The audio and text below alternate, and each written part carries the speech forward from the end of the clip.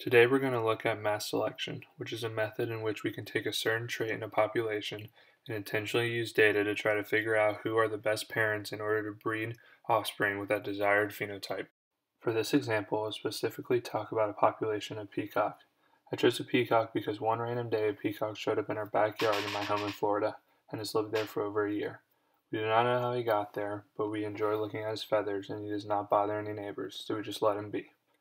But for the sake of this example, we will pretend that there is a population of peacocks, and I would like to breed peacocks with larger feathers because of their ability to better fend off predators like raccoons from eating our trash. We are given a mean feather length indicated by the Meuse sign of 6 feet, and our standard deviation is 1.63 feet.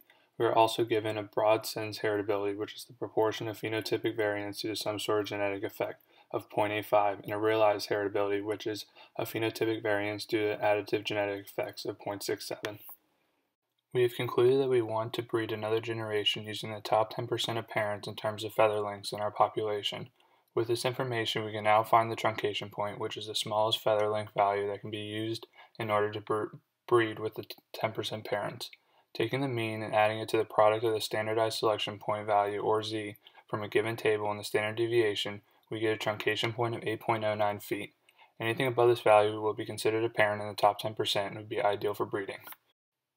We also can take another value from the same table, the selection intensity, or I, and multiply it with the standard deviation to find the selection differential, which is the distance from the current mean population and the mean feather length of the selected parents from the breeding.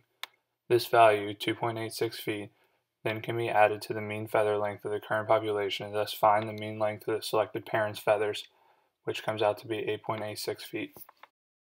We can take this selection differential and also use it to find the extent to which the feather lengths change over a single generation.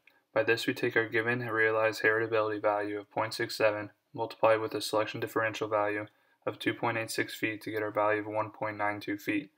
We then can find the mean population of the next generation by taking our mean from the previous generation, which was 6 feet, and combining it with 1.92 feet to get a new mean of 7.92 feet. Through my successful breeding, my peacock army should have a more effective way of getting rid of potential raccoon trash eaters by spreading their longer feathers. However, if I keep breeding peacocks and continue to increase their feather length, eventually their response might decrease because at a certain point these feather lengths could be a disadvantage to other parts of their life, like fending off other species in the area for food. It could possibly lead to peacocks with longer feathers to die off. Also, peacocks with larger feathers have a possibility of being sterile due to its increasing feather length, and therefore would not have success in breeding and passing on its trait to offspring.